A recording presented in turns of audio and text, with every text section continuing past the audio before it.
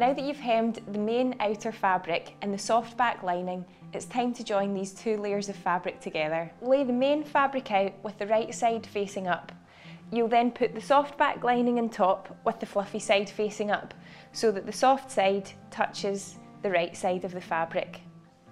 You're going to pin the side edges together, but you need to measure 3 centimetres down from the top edge of the fabric before you start pinning it in place. This is to allow for a seam allowance at the top. Continue pinning along both sides of each curtain before you sew it with the sewing machine. Sew the side edges of the curtain with a 1.5 centimetre seam allowance. Once you've sewn both sides of the curtain, you'll have effectively created a big tube of fabric, so you'll have to turn that inside out. This will hide all of the raw edges along the side of your curtain. You'll now have to press this in place using an iron and an ironing board. We now have to press this border in place on the back of the curtain, and it should measure 3.5 centimetres.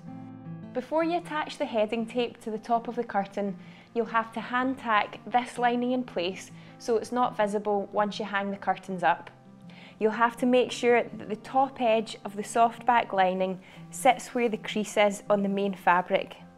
At the corner, fold the fabric over so that it hides the raw edges.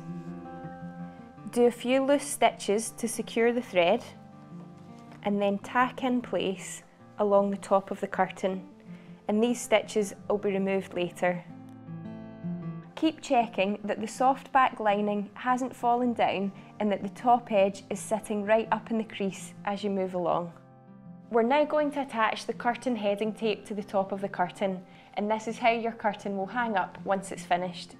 It's got a series of strings, and that's what will gather the curtain up to give it those lovely folds, and it's also got sets of loops. It's really important that when you fold the edge of the curtain tape over, you've got a line of loops at the edge of your curtain.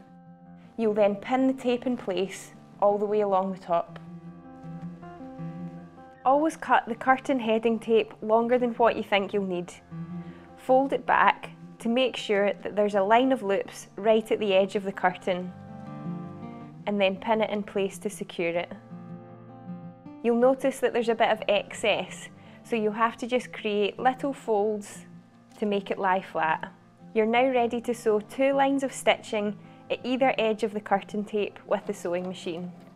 Now that the curtains are almost finished, join me in part 5 where we'll finish off the bottom corners and hang them up.